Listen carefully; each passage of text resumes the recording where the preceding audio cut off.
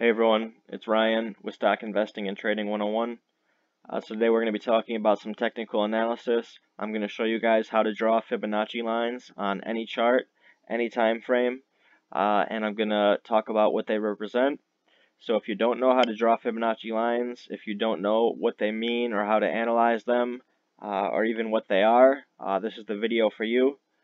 Before we get into that, I want to remind you guys, if you haven't liked and subscribed to my channel already, I would definitely appreciate if you do that. I drop lots of technical analysis content. We talk about investing, stock trading, all things stock related. So let's get into this. We're going to be doing Fibonacci retracements. I'll quickly show you guys what they look like.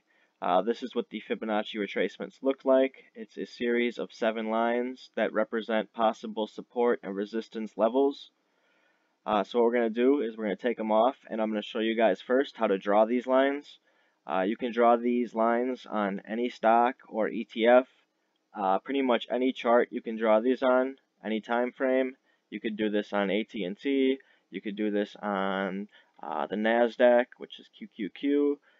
Any stock, ETF, any chart you can put these on. How to draw them using Thinkorswim, which is what I'm using right now. First, we're going to click on Drawing Tools, or Drawings, then Drawing Tools. We're going to go to the percent sign. It says Fibonacci Retracements, and we're going to click. The first thing you do is once you find the chart that you want to put them on and the time frame, is you first click on the high point, which we have at 339.08, and then you drag it down to the low point of the chart, which is all the way down here at 218.26, and you click. And it will draw the lines for you. So the first thing that I'm going to talk about is these lines are made. They are made by a complex calculation. We have the golden ratio, which is at 61.8%. So this is called the golden ratio. As I mentioned, this whole Fibonacci retracement is part of a calculation. And when the calculation was made, this ended up being the golden ratio.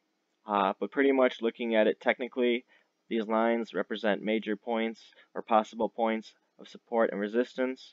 Many traders, large-scale investors, hedge funds, anybody who is, a full-time stock trader, typically uses these lines at some point or another. I'm a big fan of the lines, having them up on my chart, because you can see a lot of times when stock price levels get to one of these lines, there's some interesting things that happen. You'll see here we have at the 78% level, we tested this line as resistance twice. We tested it, bounced down, tested again, and then we broke downwards. We broke through the golden ratio of 61.8%, and we pretty much bounced and consolidated around the 50%.